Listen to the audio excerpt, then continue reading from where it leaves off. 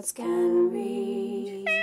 Hey guys, it's Katie and welcome to another video, and in today's video I'm going to be filming another November book haul. I feel like it's quite good to do these kind of weekly, however I am not going to buy any more books for the rest of the month because I need to start saving. I went to the dentist today and it cost like 56, nearly 57 pounds just to have a filling done, and I am done as far as like spending money goes like this month, so I'm literally just going to be saving for the rest of the month. So this might be the last book haul of November. I'm going to try and do my best just to not spend any more. I need to see like how much my credit card bill is at the moment, but I need to start saving because we are like house hunting next week. So the first book that I'm going to show you, I'm very excited to read pretty soon. I'm actually planning on starting this next week, and this is The Becoming of Noah Shaw, and this is by Michelle Hodgkin. Now I've read the trilogy, as you all know, and I freaking loved it. I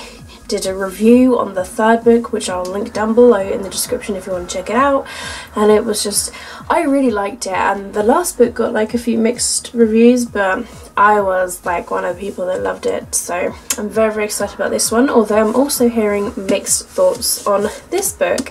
So this is solely based around Noah, the character Noah, who I love. So this is book one that is in the Shaw Confessions trilogy, so this is the first book, but I'm very excited to give this a read and a review for myself, just to see like what I think about it, because I just love and adore this series. So yeah, I honestly can't wait. These next few books I got whilst I was in Waterstones in Bournemouth. I know it was quite bad, and the first book is The Marked Girl by Lindsay Klingel. I don't know, I've probably butchered that completely, but this I haven't even heard of before, but it sounds really good. It's actually an American copy, so this is like what it looks like. So really cool, like how it's designed. I love like American book copies, and this is the baby bag and it's lovely. But I was reading the back of this book and it sounds really good, but it's a fantasy tale, so now I've read a fantasy, I'm like, hey, I might be reading some more fantasy soon. So this is about Cedric, who's the Crown Prince of Calem, and his royal friends, including his betrothed Cat. That's another reason why I picked this book up. They found themselves stranded in a modern day LA via a magical portal, and that's all I read pretty much on it, and I was just like, that sounds pretty good and interesting, so I'm really looking forward to that.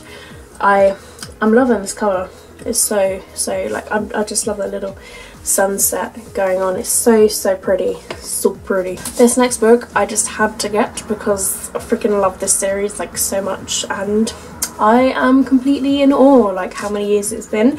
But this is The City of Bones by Cassandra Clare. It's the 10th anniversary edition, so this is what it looks like, and it's the UK one, so it's kind of silvery and it's got this really sort of old-fashioned feel. This is what the spine looks like right here, which is so beautiful, and even on the back, and the back just says all the stories are true. So this was only £15, so and look at this art on the inside, so that was worth just getting, and it's also on the back as well. So there's little artwork inside, which is pretty cool. So yeah, this is the 10th anniversary edition, and there's even more artwork. And guys, I got this book signed. Look, it's Cassandra Clare's official signature.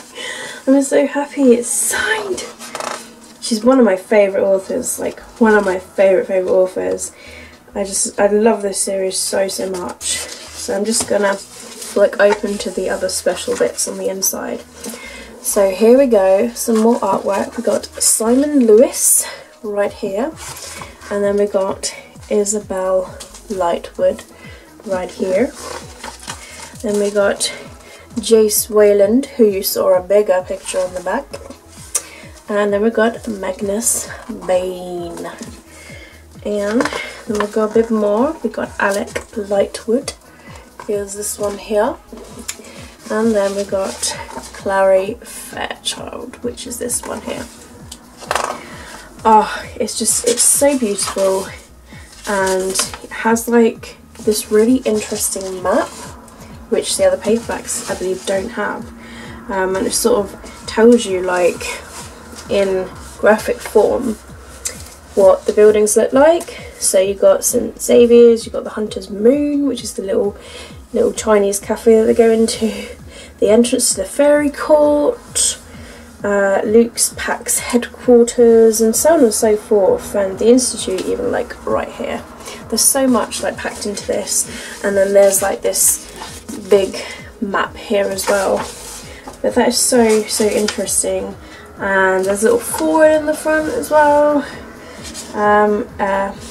which looks like Cassandra Clare has really something. But yeah, and obviously it's the first book. Well, there's these little illustrations above the chapters. I don't think they're there in the actual book, so that's quite an exciting addition as well. I'll just see if there's anything like snazzy at the back, because sometimes there is. We have official Clave files. So we've got a Clave file here, Alexandra Lightwood, Church, Clarissa Fairchild's file, Hodge Starkweather, Isabel Lightwood, Jonathan Morgenstern, Jace, Jocelyn Fairchild, Lucian Greymark, Magnus Bain, Maurice Lightwood, Raphael, love Raphael so much, Robert Lightwood, Simon Lewis, Valentine Morgenstern. So yeah, it's all the files on them. What an amazing addition to have. This is so cool. I'm really happy to have it, and it's signed as well, guys. I'm so happy with this. I'm so happy. This next book that I picked up is Undercover Princess by Connie Glynn, and this, I think, is the first book that's in the Rosewood Chronicles. I'm not entirely sure, but I've just been seeing a lot of people reading this at the moment. And then all I did was just read this bit on the back here, which just says, all I've ever wanted is to not be a princess, and then I end up getting roomed with a girl who's obsessed with them. And I thought it just sounds like quite amusing at the same time. So this is what it looks like on the inside. It's kind of starry and purpley, and you've got a nice little purple undercover as well. So yeah, that's all I literally read about it. This book is signed! Look, it's signed by the author. Oh, that's even better. Oh my god, what a treasure. I'm really excited to give this book a read. And the last book that is in this book haul, I was looking at, it's newly just come out, and also one of the Waterstones like booksellers people, like, they came over and was like, I was about to tell you, you need to buy this, and I was like, don't worry, I am, because it does sound really good. Now this is Artemis by Andy Weir. He wrote The Martian, and this is no way a sequel. It's a completely new and different story, so before you think any of that, it's not. It's a brand new story, and I've been told it's really good. It's really sort of like quite smart, but like not in a silly way. And yeah, it's based in space, and I really enjoy books that are based in space, so I'm just gonna see if there's anything snazzy underneath. That is cool, look at that! They're jumping on the moon! Oh, that's pretty cool. That is really cool, and it goes all the way around the back as well. That is a really cool. See, this is why I like showing the underneath, because sometimes they do surprise you, and I actually haven't looked at that myself. Now, I haven't read Martian yet, but I do plan to.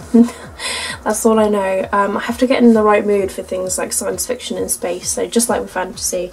So yeah, when I'm in the mood for a good old sci-fi, I would definitely be reading The Martian as well as Artemis, but based on the recommendation that she gave me, I was like, it does sound pretty good.